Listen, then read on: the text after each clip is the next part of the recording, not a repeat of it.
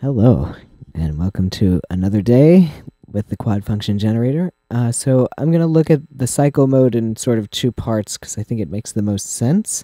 We're going to look at it below audio rate today, so LFO basically, and we are going to look at it above audio rate the next day, so when these four are operating more like oscillators.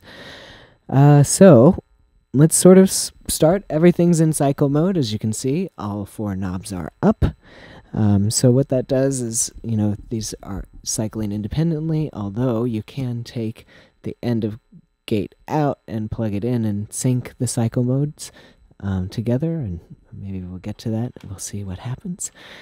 So what I have is this output is going to the shape input, so the wave shaper input on an oscillator, and this is what it sounds like.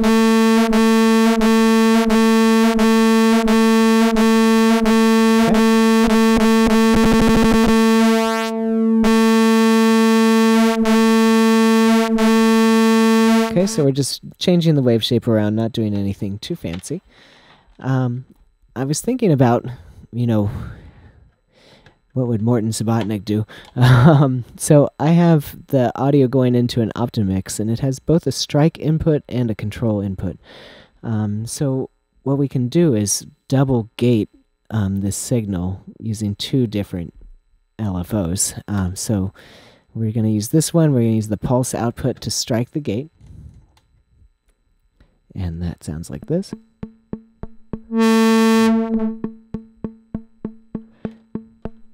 Okay. We're going to use the second one to hit the control. And now we've got two competing rhythms going on out of one audio signal. And I hadn't thought about this. We might try putting the control.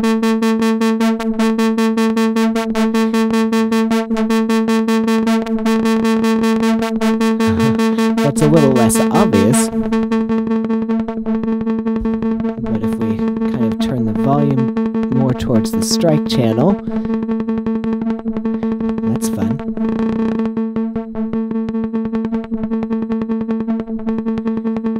Alright, so we've got something here, and then, you take the fourth channel somewhere else. I don't really have anything else plugged in, but, 1 volt per octave.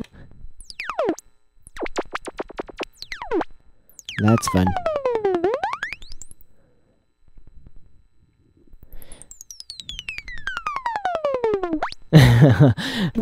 Do we have a VCA I can use? Let's try that. Come here, you. Alright.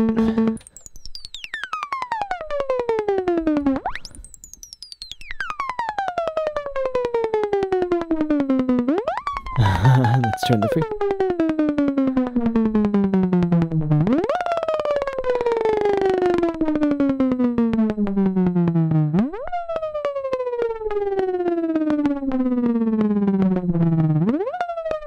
So you can imagine with a delay, this is a lot of fun.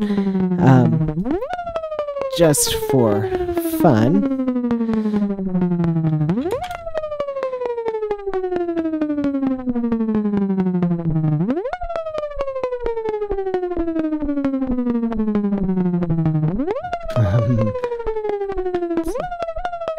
There we go. So if we're going from the gate out of 1 into the trigger of the fourth channel, which is controlling our pitch.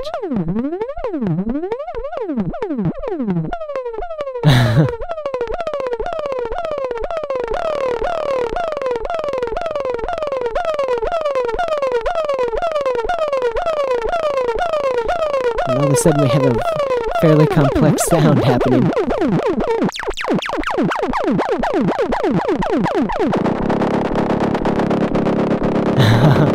And there's audio rate modulation.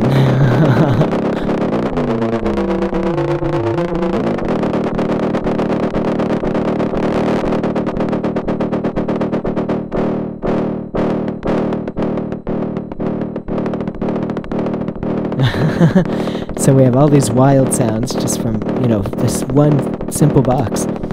So I hope that gives you some ideas to play with.